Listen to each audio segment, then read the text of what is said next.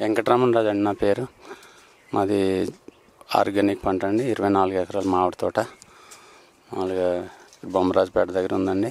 Organic చేస్తున్నాం, బాగానే వస్తుంది. కానీ మార్కెటింగ్ అది ఉండలేదు.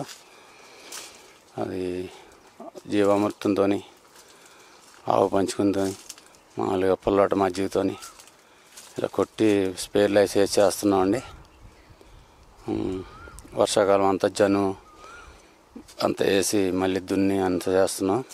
మామూలుగా అయితే 2 సార్లు పుల్లటి మజ్జిగ పులుపు అదే పూతల మీద వాటి మీద కొట్టామండి.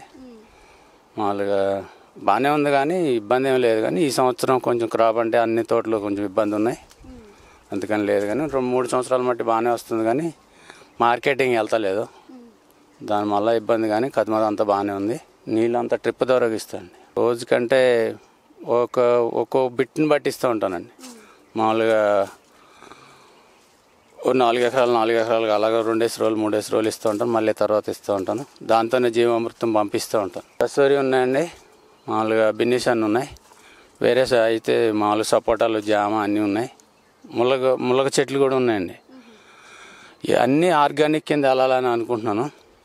అంతకుముందు కూడా తక్కువే అండి, దీనికి మామూలు మందులు అవి తక్కువే. నేను వచ్చాక 5 సంవత్సరాల మట్టి కూడా ఆర్గానిక్ కింద చేస్తున్నాను దీన్ని.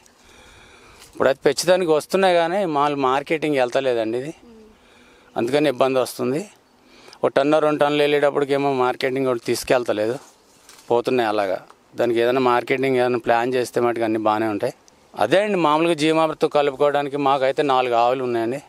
మామూలుగా ఆవు పెండ అన్నీ మామూలుగా వేసి, బెల్లం, శనగపిండి అన్నీ వేసి 1000 లీటర్ల జీవామృతం నాకు మామూలుగా సంపుకాడే తయారవుతుంది. సంపుకాడే కుండి కట్టుకుని మామూలుగా నేను సంపులోకి పంపిస్తూ ఉంటాను. ఏ బిట్ కన్నా మనం జీవామృతం పెట్టుకోవాలనుకుంటే దాన్ని మామూలుగా జీవామృతం నీళ్లు ట్యాంకులో సరిపడి ఉంచుకుని అంత ట్రిప్ ద్వారానే పంపిస్తాను. మామూలు బాగానే ఉంటుంది జీవామృతం. మామూలుగా ఎరువులు ఏమి వేయక్కర్లేదు, అంత పంట అది బాగానే ఉంటుంది. కానీ మార్కెటింగే ఉండాలి. కాబట్టి జీవామృతం కూడా స్ప్రేయింగ్ కూడా చేసుకోవచ్చు, ట్రిప్ ద్వారా కూడా పంపించుకోవచ్చు, స్ప్రే కూడా కొట్టుకోవచ్చు పూతలప్పుడు గట్టని. బాగానే ఉంటుంది, పూత కూడా బాగానే ఉంటుంది, పిందు కూడా బాగానే తయారవుతుంది, దిగుబడి బాగానే వస్తుంది. ఎకరానికంటే క్వింటాల్ అంటే మాది ఇప్పుడైతే 24 ఎకరాలు ఉంది. కానీ కొన్ని మొక్కలు చచ్చిపోయినాయండి, తక్కువ ఉన్నాయి, 1000 మొక్కల దాకా ఉన్నాయి. 15 టన్నుల దాకా అవుతుంది, వస్తే 15 టన్నులు అవుతుంది. కానీ మామూలుగా వెళ్తే 3-4 టన్నులు వెళ్తుంది. దాని గురించి కొంత ఇబ్బంది వస్తుంది. సమ్మర్ అయిపోయాక మొత్తం అంతా దున్నేసి మొత్తం అంతా జనం జిమ్ముతానండి. వర్షాకాలం అంతా మళ్ళీ ఒక ఆగస్టు సెప్టెంబర్లో మళ్ళీ మొత్తం అంతా దాన్ని మళ్ళీ దున్నేస్తాను. దాన్ని దున్నేసి మళ్ళీ ట్రిప్ లైన్ లాగి మళ్ళీ జీవామృతం పెడతా ఉంటాను.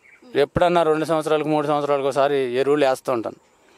చెట్టుకు 10 కేజీలు 15 కేజీలు పెండేస్తూ ఉంటాను. జీవామృతం అంటే ఉపకారం ఏముందంటే చెట్టుకి బాగానే తీసుకుంటుంది. మామూలుగా దాన్ని మామూలుగా కింద గుల్లతనం కానీ ఏదైనా సరే మామూలుగా నీళ్ళు పడి 4 ట్రిప్పులు పడతాయి కదండి, ఆ ఏరియా అంతా కూడా గుల్లగా ఉంటుంది, ఎర్రలు ఉంటాయి, అంతా బాగానే ఉంటుంది. ఆ తెల్ల నల్లి గురించి మామూలుగా అయితే అది కొద్దిగా మనం మామూలుగా మామిడికాయలు కట్ చేసినప్పుడు కొంచెం మామూలుగా అన్నీ అయిపోతే కనుక ఆ ఎర్రసీమల గూళ్ళు అవి తీసేయాలండి. తీసేసి ఏమన్నా కొద్దిగా గొప్ప వచ్చినా కానీ అవి మామూలుగా మనం పూతలప్పుడు కొన్ని ఇరిసేస్తే అవి తగ్గుతాయి. తర్వాత ఏదన్నా మనకి ఇబ్బంది వచ్చి తెల్ల నల్లి కనుక వస్తే దాన్ని ఆ యాపను 2-3 సార్లు కొట్టాలి, ఒక్కసారి కాదు.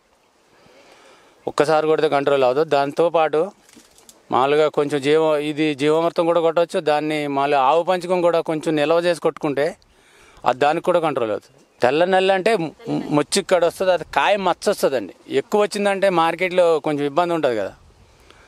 ఇప్పుడు 10 కాయలు 5 కాయలు వస్తే ఏం కాదు, కానీ ఎక్కువ చెట్లకు మళ్ళీ పాకుతుంది. అది పాక్కోకుండా మనం వర్షాకాలం క్రాప్ అవగానే కూడా మామూలుగా దాన్ని కొంచెం కంట్రోల్ చేయాలి.